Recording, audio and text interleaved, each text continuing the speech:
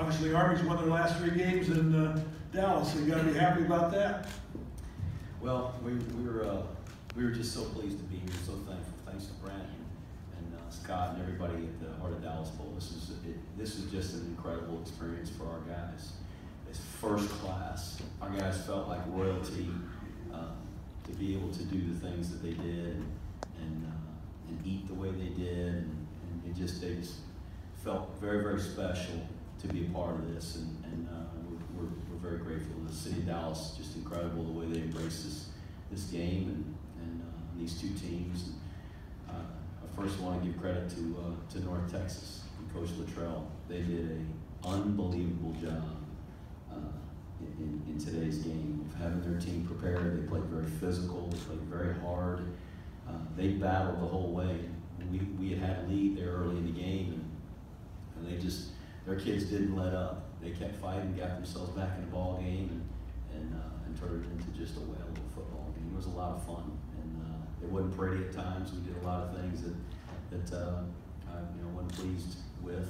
We gave up some big plays, and we had some miscues in the kicking game, which is agonizing to watch. Had some 4th downs we didn't make, and gave them some opportunities with a shorter field. But in the end, I'm just proud of our kids and the way they found a way to win and fought and battled, and all the things they talked about up here. There's a brotherhood among these guys, not just the 6 sitting up here, but our entire team. They do love each other, and that's where it starts. That's where the success starts in our program. It is right there, is love and the relationships that they have and our coaches have built with our players, and the sense of responsibility we feel to each other to give our very best. And I thought our guys laid it on the line and gave their very best. And what was fun was to see North Texas do the same thing. I think both teams were doing that, and it was a very hard-fought game, exciting game, and fun to be part of. So, leave it at that. Coach, talk a little bit about rushing game. 480 yards, that's the best in Bolts this season. So a pretty impressive rushing, especially 294 yards in the first half.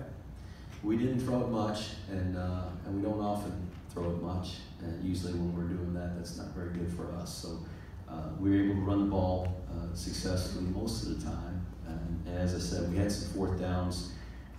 We had a 4th and 5, and a 4th and 4, and we had hit some long runs, pitching the ball, and got the fullback going. And I thought Darnell ran really, really hard. But just in those particular spots, weren't able to convert. But being able to run the ball and control the clock and keep it away from North Texas, I think, was key. And that when you run for that many yards, you're doing some good things, and I think that reflects on the time of possession. Our offensive line just has done a great job, and Brent and Bob, the 2 O-line coaches, do a really good job coaching those guys hard and coaching them to be tough. And I think there's a lot of times we're not bigger than the other team. They had some guys inside we weren't bigger than the other guys, but as Darnell said, they play with good pad line, they play low, and they keep grinding, and so it was a good effort by our guys. Made the difference. Talk about Bradshaw, the most valuable player. He's had a really good season. What I'm so impressed with Ahmad is how poised he is. He doesn't seem to get rattled when things go wrong or he makes a mistake. There's times where Mitch is getting after him, or I'm getting after him, or he knows a play has to be made, and maybe there was a play just prior that he had missed a read, or maybe didn't get us in the right check, but it doesn't faze him. It's a great quality to have as a quarterback, because he just keeps playing the game and makes good decisions, and he's just done a terrific job for us, especially here toward the end of the season. Okay, question over here, sir. Coach Patrick Casey from the Denver column. Can you kind of encapsulate your win over Navy this win and your first winning season since 2010?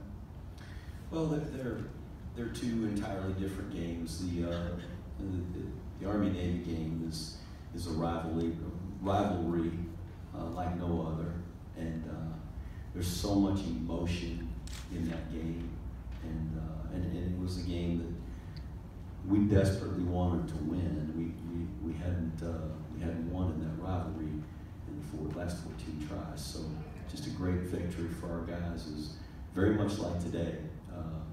Got a lead and relinquished the lead, or today we let them tie it up, but kind of had our backs to the wall and found a way and got the points we needed to win the game over them.